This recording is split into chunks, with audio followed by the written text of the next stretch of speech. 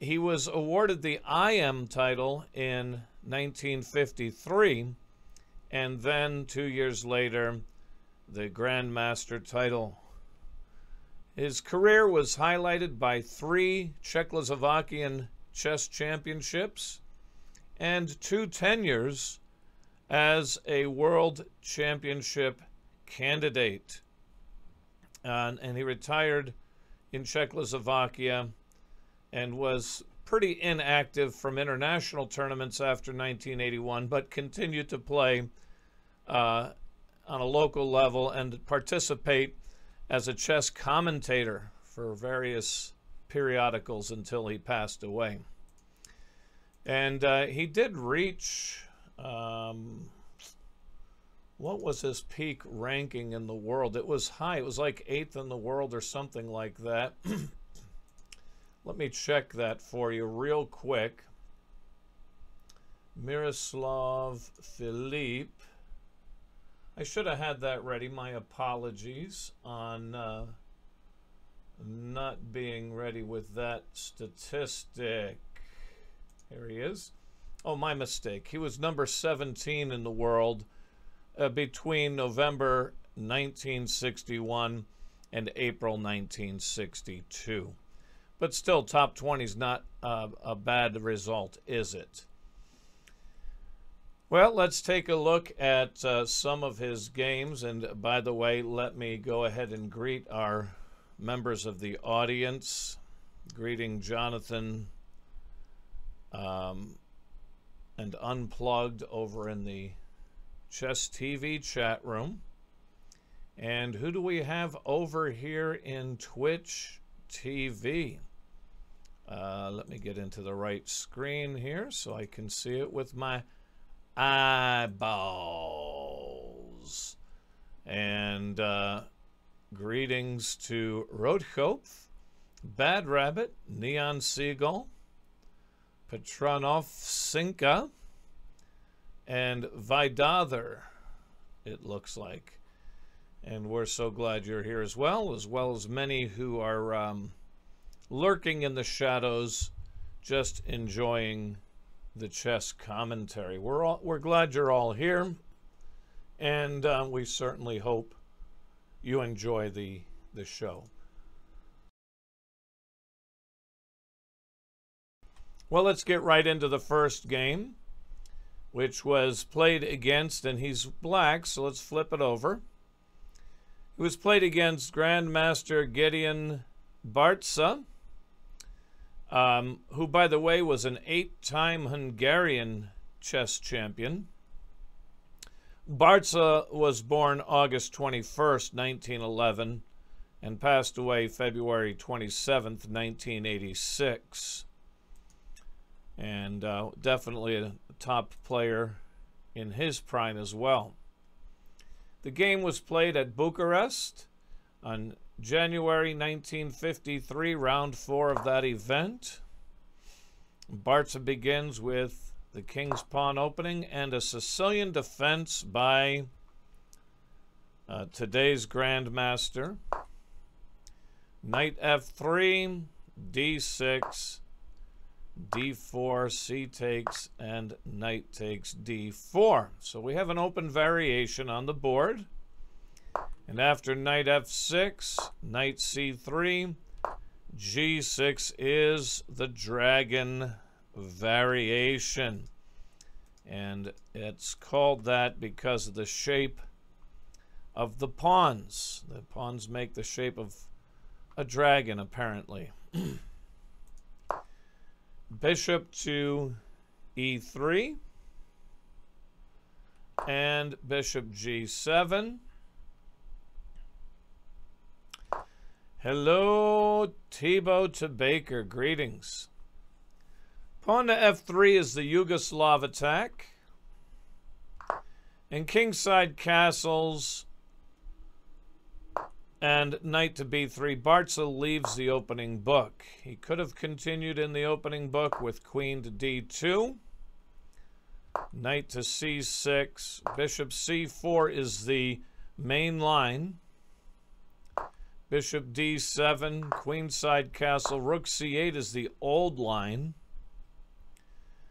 And then bishop b3, knight e5, h4, h5, bishop g5, rook c5, king b1.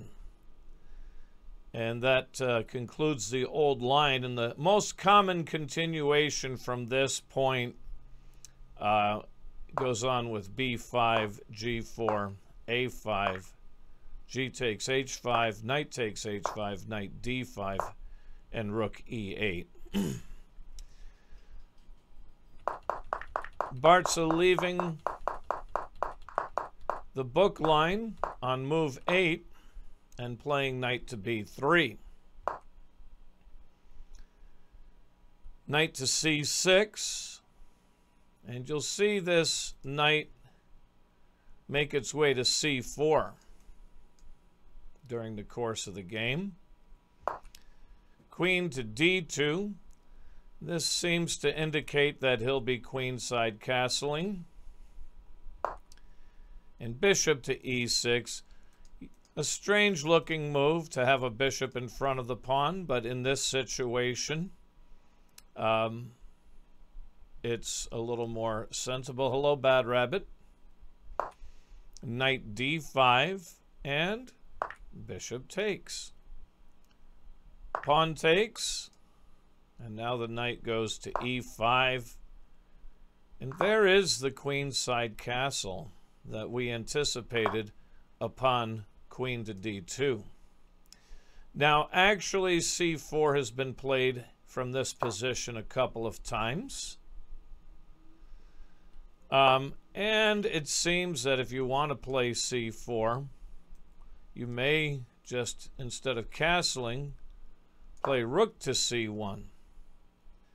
But that move does not appear in the database, so apparently the masters don't favor that idea. But rooks do make good pawn elevators, as I've said many times. So I'm not clear why that's never been tried, but it hasn't. Anyway, queenside castle, queen to c7, and king to b1 brings us to the first unique position in chess history. From this position, bishop d4 was played by the four-time Leningrad champion, Grandmaster Alexander Tolush. And he was playing against the two-time Leningrad champion, Vyacheslav Osnos. That game was played at the 1960 Soviet Championship in Vilnius, Lithuania.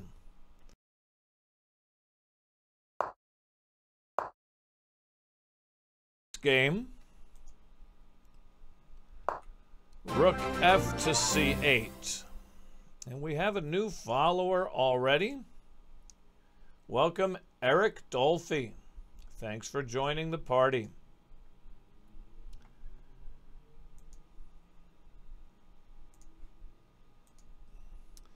All right, so rook f c8, and we can see that black has a slight edge with better development and better piece activity than white enjoys. But it's not a major lead. c3, blunting the king's bishop as well as putting a damper on the battery from the queen and the rook. a5.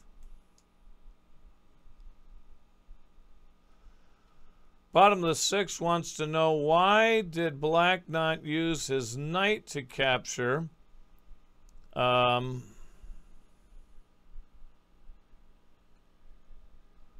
me go back. You mean here. He wants to know, how about knight takes? Well, the problem is these two guys are being forked if you play knight takes. Ouch. Ouch.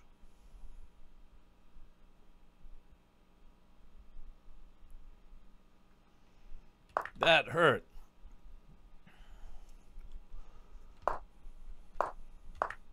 So we can't let ourselves get behind that quickly. So for that reason, he took with the bishop. All right, knight e5, queenside castle, queen c7, king b1, rook fc8, c3, a5, a5 wants to attack here.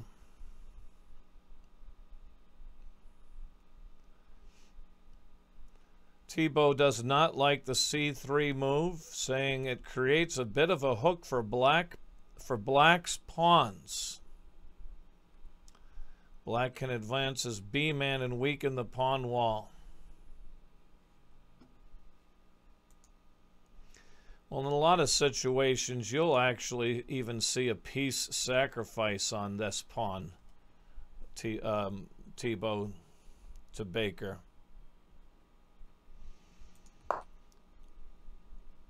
Knight d4.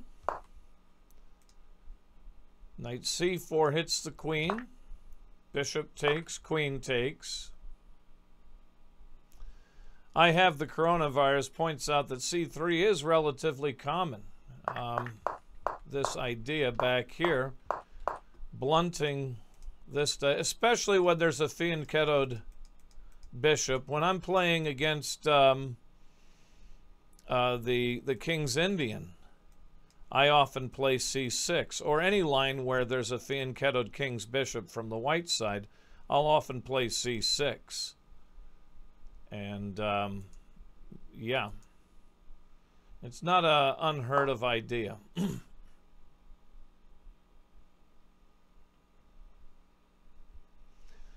Hello, Gizmeister Flex. Knight d4, knight c4. Bishop takes the knight, queen takes the bishop.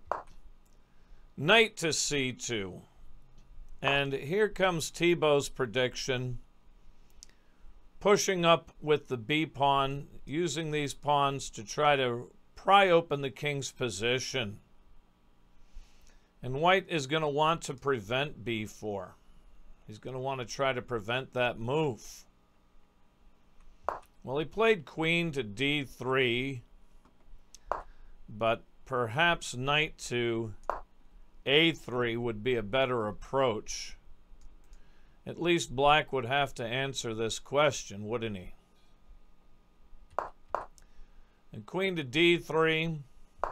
Queen retreats to c7. Rook h to e1. And now b4. He resists taking, but he probably needs to take here. Bishop d4 to resist this, but you have to grin and bear it. And after knight takes, pawn to b5, and after a4, now bishop d4 would be appropriate. And I think that provides the best defense for white. He plays the bishop d4 immediately. Pawn takes pawn, bishop takes pawn. Now, alternately, queen takes pawn might simplify the position. Hey, LJ. And after queen b7, queen b3, queen takes, a takes.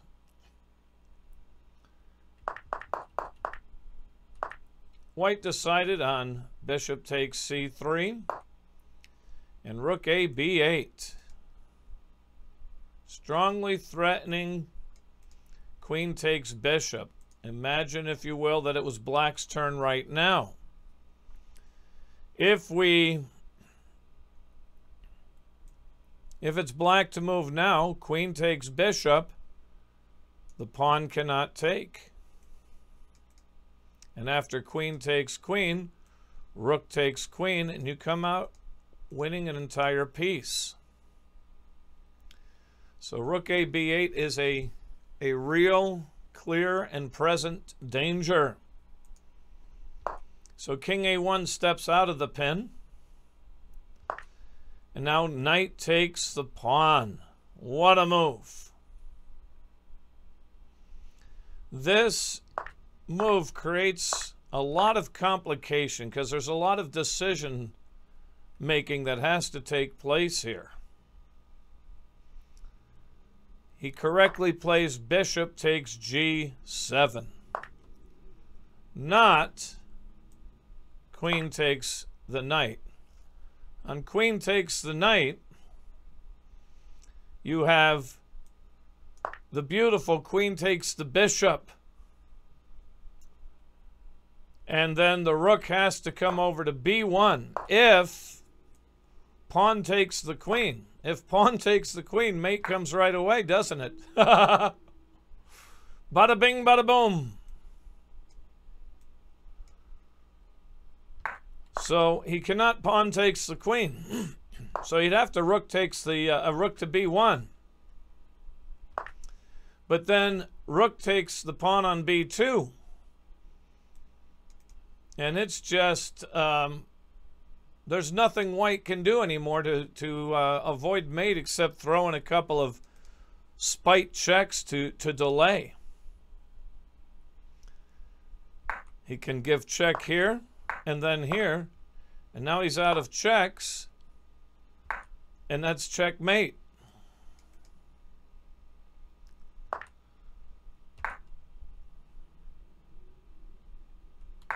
Okay. So he cannot queen takes the knight. Bishop takes the bishop is correct. King takes. Now queen takes. And now queen takes knight. And of course that threatens a magic square checkmate. And so Barca chose to X-ray defend, but I think b3 might be a better defense. Although black is really in the driving seat in any case. Queen to d2. And pawn to e5 is such an important move. What an instructive move this is, guys. Because now rook takes b2 is a winning move. Why wasn't it a winning move before? Why was this move necessary? While you're thinking about that, I'll take a look and see who just followed. Aggie 2012 following. Thank you for the follow. And welcome to the program. Well, not QC3. QC3 is more than amply covered by black's pieces, but it is blocking QD4. For example, if you were to play this first, that loses to queen d4 check. Forking and super attacking. Oh my goodness, ladles and jelly spoons. You went from winning to losing because you got in too much of a hurry. Slow down and stink. You should always stink at chess. So, hello, Gerard Plays. So what a beautiful, instructive, quiet move this was. So now rook takes b2 is a winning move. Well, he played b3 here. White's in trouble. Pawn to a4, and he has to play rook to e3 to keep fighting. But he didn't. He played pawn takes, a4, and rook b2. Now, there's no wrong way to win a chess game, but rook b1 check is just quite a bit more decisive. This rook is overworked. And so you make things a lot easier on yourself by attracting the rook away from the defense of the queen. And then bye-bye, queenie. I eat you like an Oscar Mayer. Weenie. So, but rook b2 is still winning. Queen takes, rook c takes, pigs on the 7th, baby. Oh, yeah. Rook takes d6, rook takes a2 check, king b1, rook c, b2 check. White resigned here. So a win is a win is a win is a win.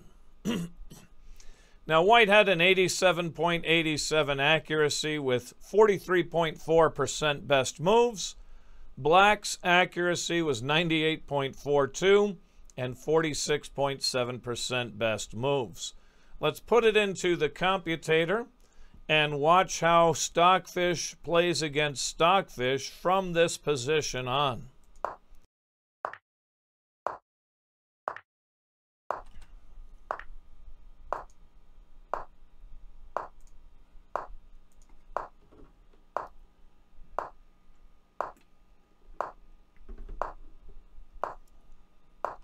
Just so you can see the technique.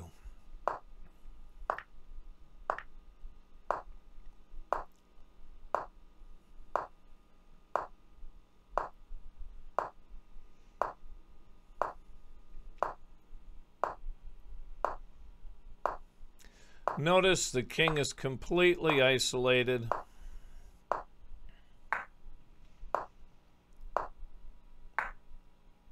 Nice technique.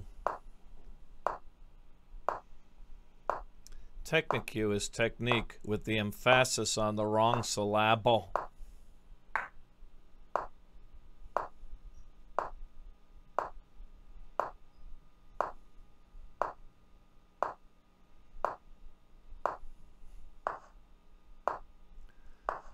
Hey, furry-footed nerve herder.